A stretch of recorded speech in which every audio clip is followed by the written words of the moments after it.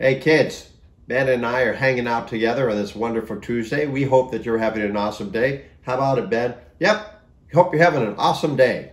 So, Ben, do your parents give you chores to do? Like, do you have jobs to do? Yeah. Well, what kind of jobs do you have to do?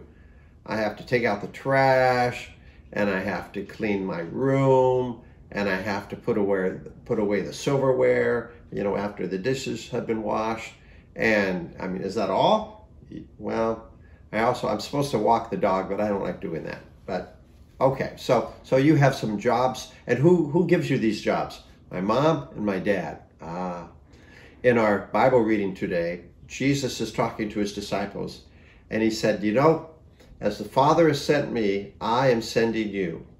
And what that meant is that Jesus was telling his disciples that they have the job of going to other places to tell people about the love that God has for them, and that he loved them so much that he would die on a cross for their sins.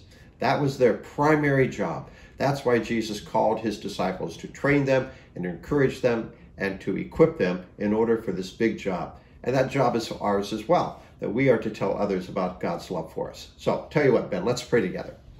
Dear God, thank you that you love us, and that we know that we've been given a big job, that we need to tell others and to share with others the love that you have for us and for all in your Son, Jesus. So be with us this day, and we thank you for all of the gifts you give to us. We pray that in Jesus' name, amen. Okay, kids, we'll see you tomorrow. Bye.